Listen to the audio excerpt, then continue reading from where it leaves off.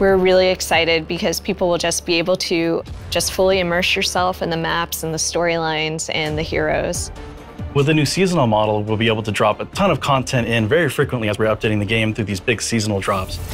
We're looking at releasing heroes every other season and then a map in between those. And on top of that, we're looking at dropping a ton of content involving skins and other great goodies for players to get their hands on for each seasonal drop.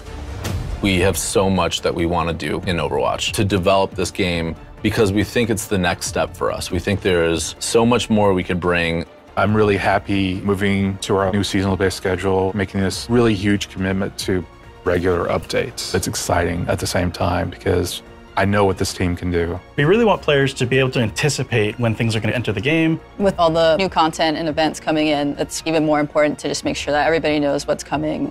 And along with the free-to-play change, we're doing away with loot boxes entirely. We have a new Battle Pass model coming in, and we have store as well. So players will have a lot more control about how they interact with the game and how they acquire new content. We've been working on so many things over the past couple of years. I'm most excited for folks to see some of the new heroes that we've been kind of cooking up. It's a bunch of different reasons why we choose to make a hero. We're trying to follow the narrative, pick the hero that makes sense. Or do we need to create a hero that answers this meta, counters a certain strategy that's too strong in the game? We've got 2 more supports and another tank in just the first couple of seasons. And we're still working on new characters for a year and a half down the line as well. There's characters that folks have already seen glimpses of in the story, and there's also characters that you've never seen before, never heard about. We were looking at making sure the new heroes fit within this new, very fast-paced paradigm and less shields and crowd control. You can see a lot of that reflected in team play moments, but with a much faster-paced vibe. We want to push the sci-fi, the futuristic feeling of maps. There's a touch of sci-fi everywhere you look. So this is something that was a bit more subtle in Overwatch 1. We really want players to feel that the world takes place in not so distant future. Coming up next is Rio. Rio, new PvP map. Pretty sure everybody's gonna love that one as well. It's a great map. It's close to the team. Many people on the team are from Brazil, so it was kind of fun to inject the culture, the colors, the vibe into this map. There's a map that takes place in Portugal. This map is pretty close to the team because our lead environment artist, he's from Portugal. People from the location should really get a sense that we've done a ton of research, and we were very inspired, and I think we captured it pretty beautifully in the game. It is a push map, one of the newest game modes, and we tried some pretty interesting layouts for this one, so we hope the players like it. We definitely want the game to feel like a globe-trotting adventure. There's new types of content from what you're used to in Overwatch 1. We have charms, we have banners. The current mythic skin that's in the works that I worked on actually is for Genji. He's got this kind of cyberpunk Japanese demonic theme. Mythic skins are meant to be this next tier of skins above legendary. We want players to be able to go in there and pick and choose certain pieces meant to be this extra awesome legendary skin that you can customize. We're concurrently developing quite a few mythic skins. They're going to be released over the seasons. All this amazing stuff, all of the amazing skins. For weapon charms, really what we're looking for there is just for the players to be able to express themselves and dress their character up. One of our core tenets on Overwatch visually is to focus a lot on the first-person view. We want you to be able to see it and enjoy it while you're playing the game. One thing that was really important to us was to make sure that players, if they earn anything in the game anywhere, that they're able to use it everywhere. So if you earn something on console or on PC or on Overwatch 1, you can always use it in anywhere in Overwatch 2 as well. And with each new season, there'll be a ton of new content and a new battle pass as well.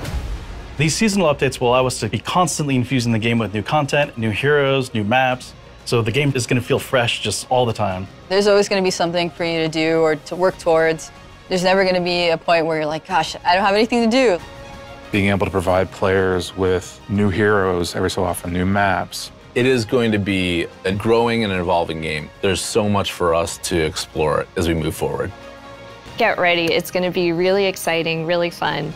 With both PvP and PvE, there's going to be really great content for you to immerse yourself in and continue to play over and over again with your friends. Now or never. We can't wait for October 4th. We're just excited to be back. You mentioned that PvE is coming in 2023. Now, can you tell us how the development is going and why the team is committed to bringing these type of experiences into Overwatch? We're all so invested in the world of Overwatch and the heroes that live in it. And through the years, we've developed cinematics, animated shorts, and graphic novels for our players who just want to get deeper into the lore. With PvE, we have an opportunity to go a step further, to go deeper into diverse storytelling in ways that we really just haven't been able to before. So we are planning to expand the Overwatch universe through these seasons that we just described, and we will start delivering this PvE gameplay in 2023. PvE will be delivered through the live service, and that means we'll be able to deliver and tell more Overwatch stories and create more opportunities to experience our heroes. Here's a sneak peek at what we're working on. The team's goal for PvE in Overwatch 2 is to basically move the overall story of Overwatch forward. We've told a lot of short stories along the way. There are a lot of to be continues. It's time for us to answer those questions, close off some of those stories, ask new questions.